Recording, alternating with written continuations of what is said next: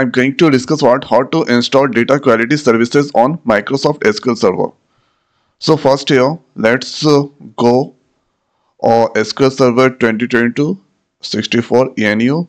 So double click there. Then after here you can see setup file is there. Let's click on this setup file and click on yes button. And you can see please wait Microsoft. So installation wizard that will come soon. So click on this installation here, new SQL Server standalone installation.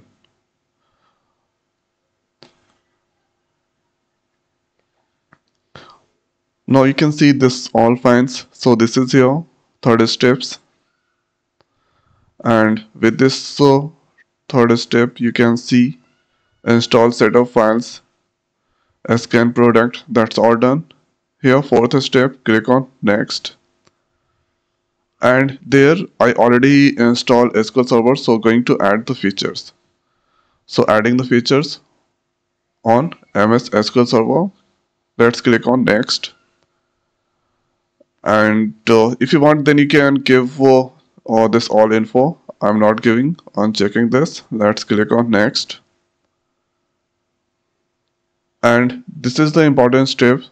So here I'm going to add data quality services. You can see data quality services that's present there.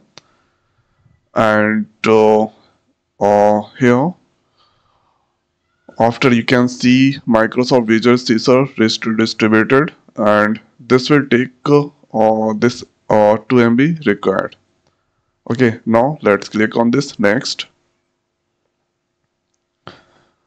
So data quality service, you need to check that on checkbox. And now you can see they're going to install data quality services.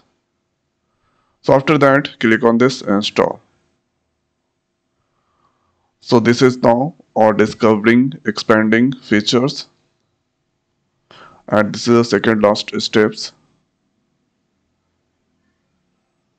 So data quality services that's installing inside Microsoft SQL Server 2022.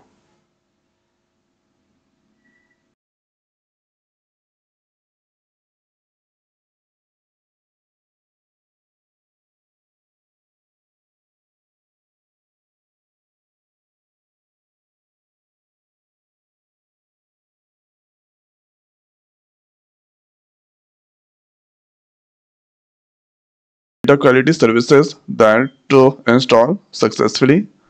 Thereafter, let's click on this close